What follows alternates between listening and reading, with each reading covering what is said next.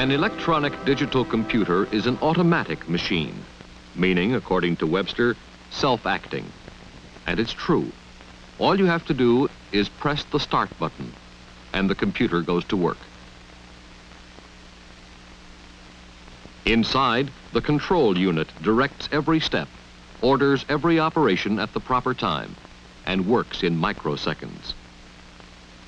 But control is only obeying orders that have been given to the computer as part of a process that leads logically from the problem to its solution. There is brain work here, but it is concentrated entirely within one phase, the program, the series of instructions detailing the entire operation step by step. Programming is the work of preparing programs. Programmers are the people who do it. The program process may be divided into 3 steps. Analyzing the problem to determine the factors and the best method of working out a solution. Building a flow chart of the operations to be performed by the computer. And coding the instructions, converting them into computer language. It is the purpose of this film to show in a brief and general way what is involved in these steps. Good programmers know the subject with which the problem is concerned. They also know the computer's methods of operation, its capabilities and limitations. They do not have to understand the electronics and the circuitry, but they do have to understand the functional logic of the computer. Programming involves defining the problem, selecting the method to be followed by the computer in working out the solution, and assembling the raw data to be processed by the computer. As a programmer, you may decide to draw up a process diagram as an aid in getting organized. Such a diagram enables you to set up the facilities the computer will work with: input medium, output medium, auxiliary storage if needed, and source documents. You use symbols to show the various items. The input medium may be punched cards, a file of punched paper tape, or magnetic tape. Auxiliary storage may be magnetic drum or discs, or magnetic tape if high-speed or random access is not essential. The source documents provide the data to be entered on the selected input medium. The output medium may be cards, paper tape, magnetic tape, or reports, which will require the use of a computer system high-speed printer or a typewriter. These symbols, incidentally, have been adopted as military standard. In making up the diagram, you choose the facilities best suited to the problem at hand.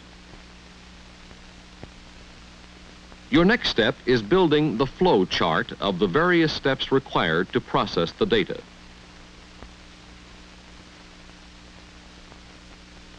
As you decide on the logic to be followed, you construct a chain of symbols that show every operation to be performed from start to finish. These flowchart symbols are from the military standard specifications. This shape is used to indicate the start and the stop of the program process.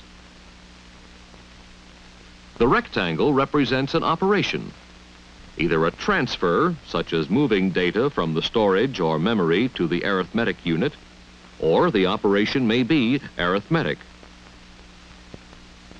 The diamond applies to logical operations and indicates a decision to be made, a question to be answered, yes or no. This is known as branching and may result in changes of instructions. This shape represents a subroutine, such as table lookup, sorting, or some other set procedure to be followed.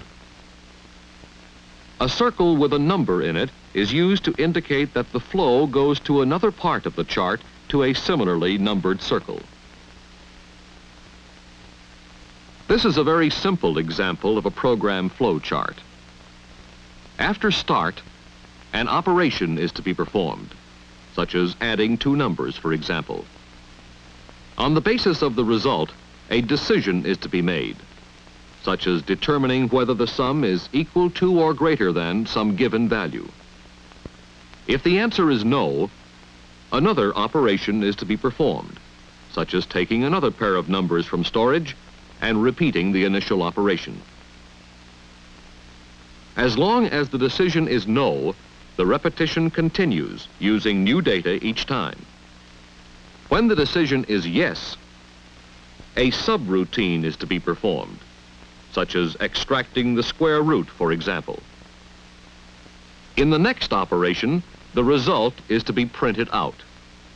Stop indicates the end of the program process. Of course, flowcharts are rarely this simple, but are made up in a similar way.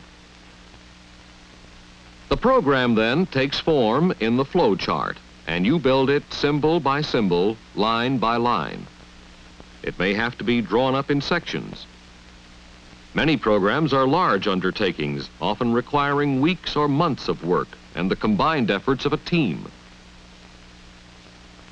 The completed flowchart shows what the computer is to do. But information in this form cannot be understood by the computer. It must be converted into computer language. That is your third step, coding the instructions. As the programmer, you may do it, or you may turn it over to a coding specialist. Coding is translating the steps of the flowchart into computer language that the computer can read and store and then act upon. To see in a small way what is involved, let us suppose an operation calls for computing the values of x in this equation, using various given values for A, B, C, and D, and then printing out the solutions. We will follow the process for one set of data, 24, 36, 48, 60.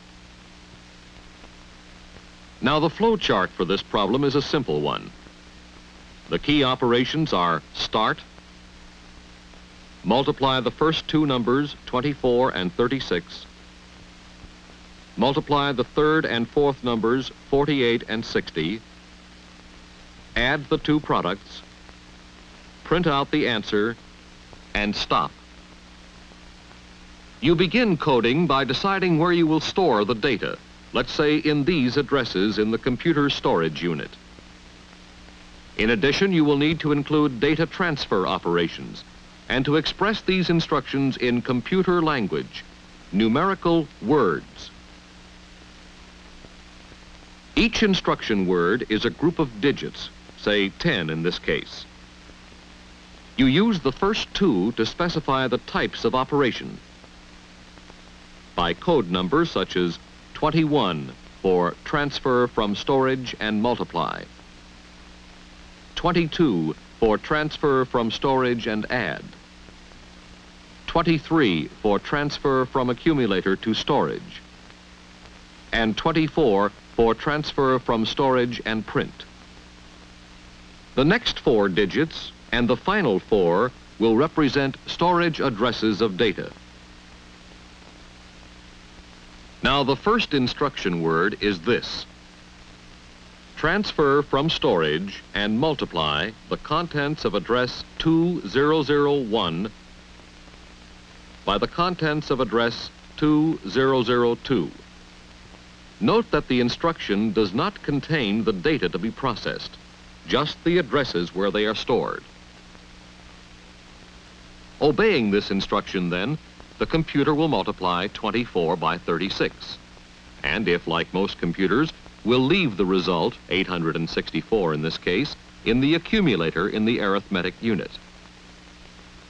Your next instruction word is this: transfer from accumulator to storage the contents of the accumulator, which may be indicated by 9999, to storage address 2005.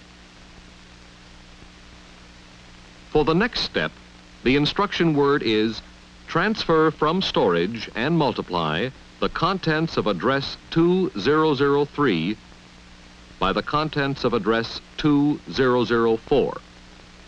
The product is 2880. Instruction word number 4 transfers the product from the accumulator to storage address 2006. Word number 5 calls for transferring from storage and adding the contents of 2005 and 2006. That is 864 plus 2880.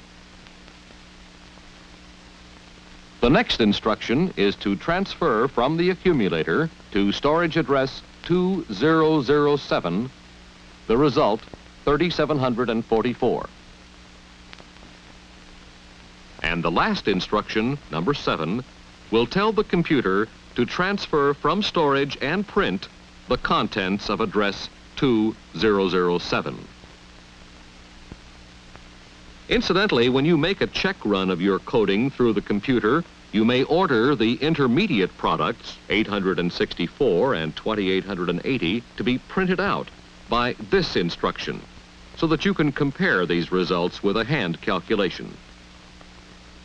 Your coding will include assigning the instruction words to storage addresses, say 6001 through 6007 in this case, using consecutive addresses through which the computer can advance automatically. You use the same coding procedure for the other data to find the other values of X, using different addresses, of course, for the additional data. To assist in the task of coding, many of today's computer systems are equipped to do a good part of the coding themselves automatically. And they will accept instructions in human language, translating it into the computer language required. Self-coding instructions are easily set up. Whole blocks of standard or frequently used instructions can be stored in the computer, ready for use at any time and called upon by special code signals. Thus, electronic digital computers, each year incorporating improvements that increase their versatility and productivity, take on more and more of man's work.